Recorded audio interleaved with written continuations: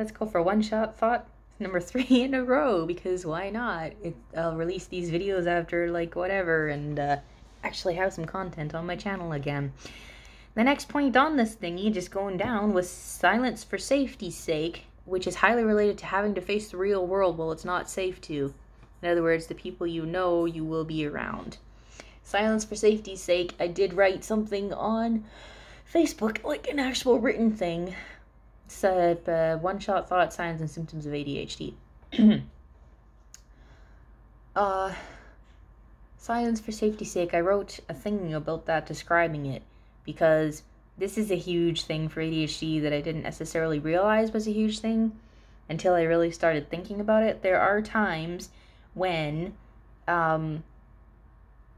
if an ADHD person is silent, sometimes it's out of safety's sake for them and or everybody around them, because it's not like we're like a dangerous person or something like that, but it's like because our brain is so busy and so disconnected from the world around us right now, because like say if I'm at home and I'm watching something really emotional in my show and all of a sudden like I did not get the timing of time correctly, which is another thing ADHD people have serious issues with, is keeping track of time, but that's a different topic, so don't get me sidetracked.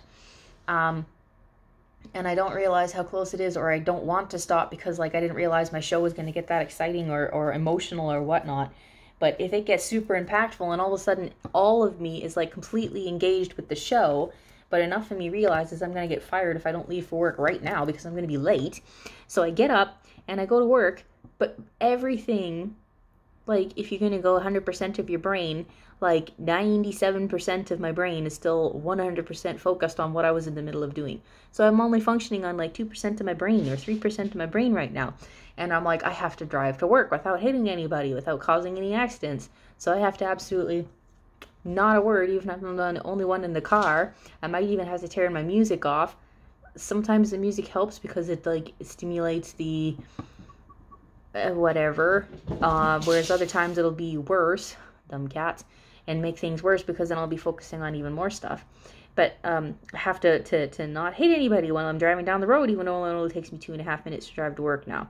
And then I get to work and I have to walk inside and I have to fill out paperwork and I have to like get my temperature taken and I have to go and change my clothes and I have to go into the kitchen and then I have to start using knives to chop up vegetables and walk around in the kitchen where people are like using hot stuff and all kinds of stuff, and I have to do things that are potentially dangerous on any day if someone trips or whatever, but then try to do it on day when like 97% of your brain is gone.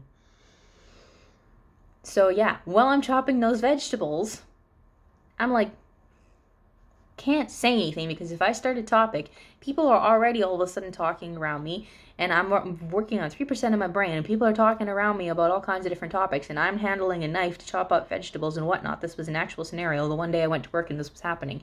I like had to chop up the carrots, and I couldn't contribute to the conversation because my brain was just not here, and I'm using a knife. And then I have to go and do something else, and I completely forgot to do something. Okay, I kind of regularly forget to do that. But anyways, like simple things, parts of my jobs, and then like, oh, maybe that, anyway, and then I'm like filling up jugs of water, and like I move the cart and one of them falls off and spills everywhere because I'm so distracted. And then later on I'm like doing something in my book and I turn and it knocks a whole stack of styrofoam cups onto the floor. It like lasted for hours. That I only had like 3% of my brain. Like, it just was not there. And I was trying so hard to get myself focused on work, and I couldn't do it because my brain just was not there. I couldn't let go of what was happening before I came to work.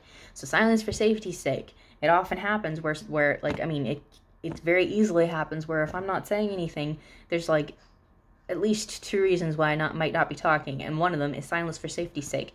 And the reason that it's having to face the real world when it's not safe to is because that's happened before too, where I'm not here, I'm gone, so it's like I feel like I'm exposed because I'm not aware of everything that's happening around me. And then when I have to go to work is the example, when I have to go to work and I'm working with people that I don't fully completely trust because I don't like them for one or another reason, Like, there's many different reasons why I might not like someone or might not completely trust them or whatever. I just don't connect with them. I don't feel safe around them. I don't feel like I can be completely exposed and just be like off the wall where I'm not paying attention and I have no idea what I'm really saying or doing or something like that. And it's kind of frustrating and can be a little bit scary if I'm around certain people and I don't know what I'm going to do or say, and then later on I won't remember it, but they will. And that's, yeah, frustrating and kind of scary, having to face the real world. Well, I'm not here. And I know there's many different disorders and stuff like that have this problem, this dissociated problem. But it is a sign and symptom of ADHD as well. So if that's the only symptom you have, look up what else it can be an issue with and go talk to your doctor or something. But it is a sign and symptom of ADHD as well. It is something that we struggle with. I know I'm not the only one. So once again, it's over 5 minutes because once again, that actually combined 2 points because they're kind of, yeah. So thanks for watching. Bye.